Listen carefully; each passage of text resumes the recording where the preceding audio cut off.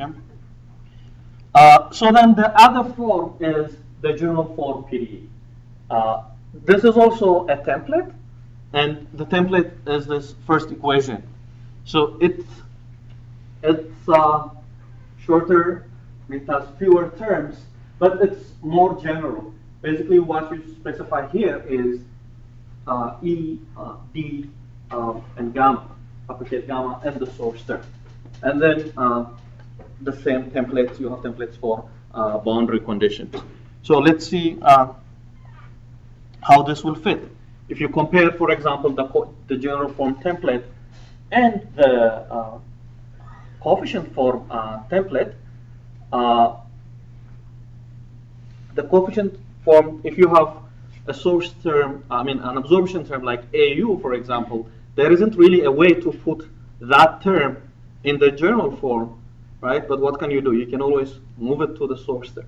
The source term can take anything. You can write anything that didn't fit in the template. You can fit it into the source term. But either of these two templates, you can use them.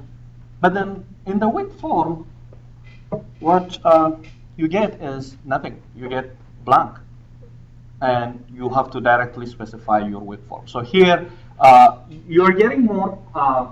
Basically, we're removing the training wheels in terms of how much control you have. But then, of course, when you are working with the WIP form, you need to be familiar. You need to be comfortable with first taking the strong form, deriving it into a WIP form. But you get extreme flexibility. Since there is no template, you can do whatever you want. But then also that power comes with like extra work. So you can. I should probably skip this slide. You have seen this, right? You start with strong form. If the strong form was 0, you can multiply it by any weighting function, and it should be 0 everywhere. If you integrated it, it should be 0 for any weighting function. Of course, you pick the space of the weighting and the solution, but skipping that part for now. Then you can use integration by parts. Gauss divergence theorem to move this to the boundary, and that's what you will have for the WIP form. The only thing is now, how do I specify the W's when you are specifying now when you are typing? So far we were typing quantities in terms of the dependent variables. So saying U if you are solving for U, or P if you are solving for T. But now here you have a second variable. And the way you specify in console is if you call the variable U, then when you want to access the weighting function associated with that equation, you're going to say test of U.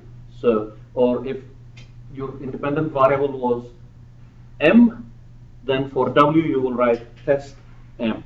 So the test operator basically says I am taking the weighting function associated with this primary variable.